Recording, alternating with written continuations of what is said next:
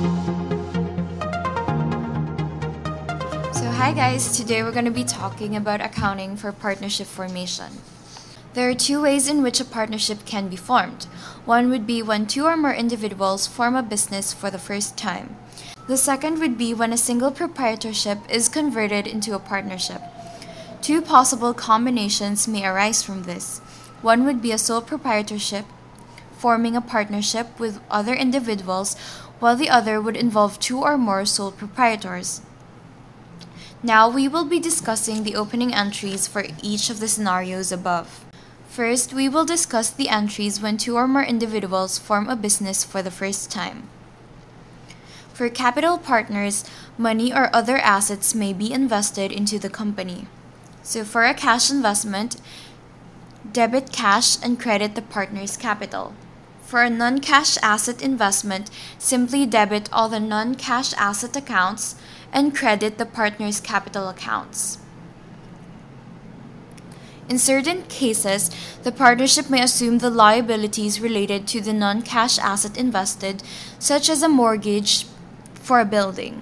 You just need to make a debit to all the non-cash assets and a credit to the liabilities assumed and the partner's capitals. It must be noted that the non-cash asset would be debited at its fair market value. The liability account would be credited at the balance assumed by the partnership, although capital would be credited at the net amount, which is the difference between the non-cash asset's fair market value and the amount of liabilities assumed. To make things easier, you can simply compound the entries as shown here. Simply debit cash and non-cash assets for the respective amounts and credit all liabilities assumed by the partnership as well as the capital accounts for the respective amounts as well. Again, all entries discussed just now are for capital partners. A different approach is taken when it involves industrial partners. For industrial partners, we no longer have to make a journal entry. Instead, we simply make a memo entry as shown here.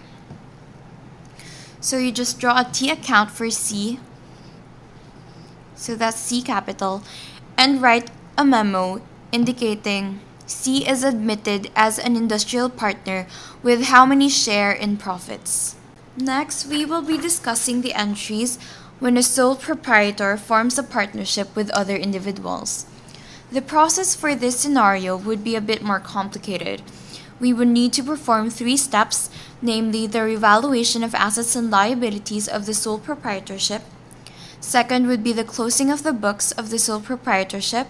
And the last would be to record the opening entries for the partnership books. To understand the process, let's use this problem. For example, Danny, a sole proprietor, decided to form a partnership with his friend Michael, who agreed to invest 120,000 pesos worth of cash into the partnership. All assets will be invested and all the liabilities will be assumed by the partnership.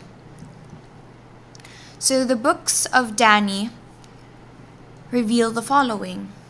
So cash of 32,000, accounts receivable of 50,000, notes receivable 20,000, inventory 49,500, equipment 100,000, accumulated depreciation 40,000, accounts payable 45,000, notes payable 20,000, and Danny capital 146,500. So additional information provided would be 10% of the accounts receivable is estimated to be uncollectible. Inventory is overstated by 10%. Equipment is to be depreciated only by 30%. And a 1,500 interest on notes payable has already accrued but has not been recorded. So again, the first step we need to do is to revalue the assets and liabilities of the single proprietorship because these are recorded at historic prices and we need to update them. Remember that no nominal accounts should be used in this step. All adjustments requiring nominal accounts would be debited or credited directly to the capital account. So first we have here 10% of accounts receivable estimated to be uncollectible. So under normal circumstances, the adjusting entry would require a debit to bad debts expense and a credit to allowance for bad debts. However, in this case, all adjustments requiring nominal accounts should be closed directly to the capital account. The correct entry, therefore, is to debit Danny Capital and credit allowance for bad debts for 10% of 50,000 or 5,000. Next, we have an overstated inventory by 10%. Since the problem says overstated by 10%, it means that the current balance is 110% of the actual balance. So to get the actual balance, divide the amount stated by 1.1. Multiplying 10% to the amount you will get will give you the amount for the adjustment. So here we have inventory worth 49,500. If you divide this by 1.1, we get 45,000. 10% of 45,000 is 4,500, which is the amount for the adjustment. The third problem states that equipment should only be depreciated by 30%. This means that accumulated depreciation should only be equal to 30% of 100,000 pesos or 30,000 pesos. The accumulated depreciation recorded earlier in the books is 40,000 pesos, which means that it is overstated by 10,000. So to correct this, we need to make a debit to accumulated depreciation and a credit to capital by 10,000 pesos. This will increase both the assets and capital of the sole proprietorship. Lastly, we have the accrual of interest on notes payable. So the normal adjusting entry would be to debit accrued interest expense and credit interest payable. However, again, we need to replace nominal accounts with the capital account. The correct entry, therefore, is to debit Danny Capital and to credit interest payable for 1,500. So after evaluation, we get the following balances. So those in black are the ones that had no changes in them. So that's cash, accounts receivable, notes receivable, equipment, accounts payable, and notes payable. So since we revalued the accounts receivable, we now have an account for allowance for bad debts of 5,000, and then inventory has decreased to 45,000.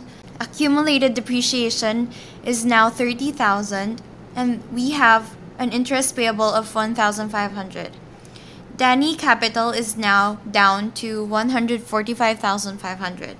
So after evaluating all the assets and liabilities, the next step would be to close the books of the sole proprietorship. The process for closing the books was already discussed in your previous course, ACCTBA2, but to refresh your memory, you just need to credit accounts with a normal debit balance, while those with a normal credit balance must be debited. So, looking back at the balances after evaluation, we need to debit allowance for bad debts, accumulated depreciation, accounts payable, notes payable, interest payable, and Danny Capital, as shown here.